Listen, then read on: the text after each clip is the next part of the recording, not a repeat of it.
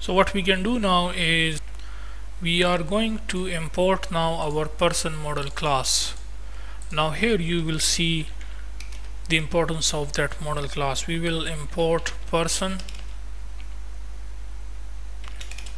right models, which is our models folder, and then after the slash sign, when you type person, you will see that person dot, which is our model class, as person model. Okay, person model. So now we can say person model dot person, and we will give it name as person instance. Person model dot person. Now one by one, as you know that this person model class constructor, with the help of constructor, here we have to receive all these parameter, okay, all these things, and then as we will save it, we will send it, or you can say save it to the Firestore database. So using this using this to JSON, we will save it, as we will convert the normal data to JSON form using this to JSON, and we will save this as a whole in JSON format to the Firestore database. Okay, so first of all, let's send it. Okay, that is with the help of this constructor we are going to receive these data. So that's why we say person model dot person, and this person is basically the constructor of our person model class. So one by one, the first thing that we are receiving here is the image profile. So what we can do, we can simply say image profile colon, and then the value of which is saved inside this variable, which is URL of downloaded image. So we can say URL of downloaded image. Then next thing we have is email password. So we can say email, value of which is saved inside this email variable. Then password, value of which is saved inside password variable.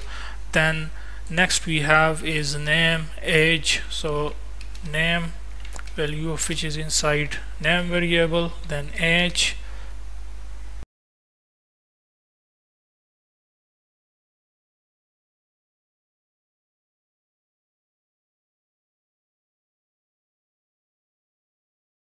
the publish date time, we have to get the current time. So date time dot now, milliseconds since epoch. Let me quickly add here a comment so that we can easily understand it whenever we read our code. So we have first personal info, then we have appearance,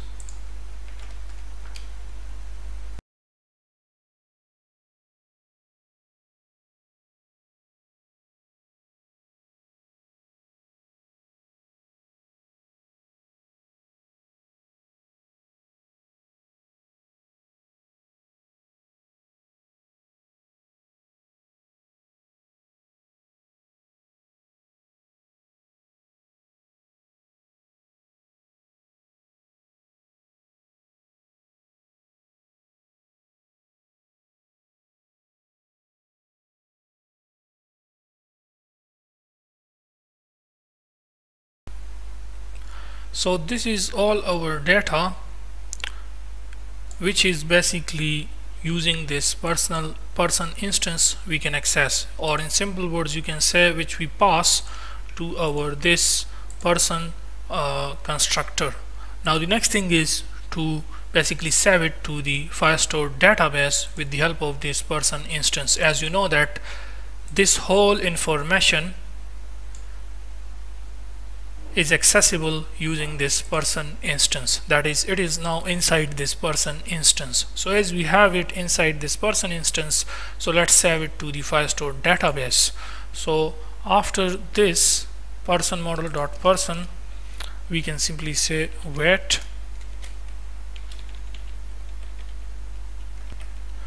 Firebase Firestore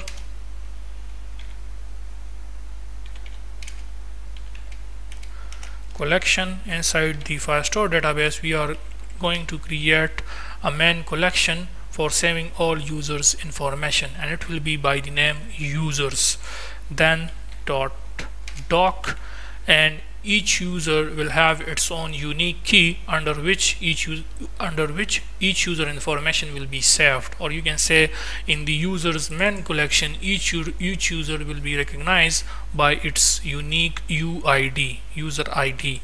So for that purpose, we can simply say, in order to get the user ID,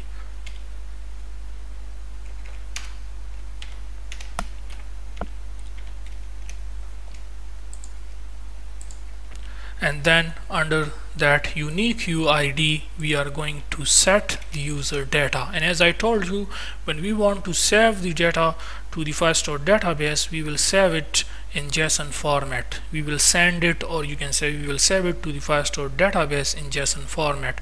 So that data we can simply get using person instance dot to JSON. And you remember, this to JSON is basically over this. That is, the image profile value will be saved inside the database by this key name, the email value will be saved inside the Firestore database by this key name, and so on up to ethnicity. The ethnicity name will be saved by this key name inside the Firestore database. When we test the application, you will see everything. Okay, so that is why we create this to JSON on our person model class. So now, and after it we will just display a message, a snack bar, and that will be account created. Congratulations, your account has been created.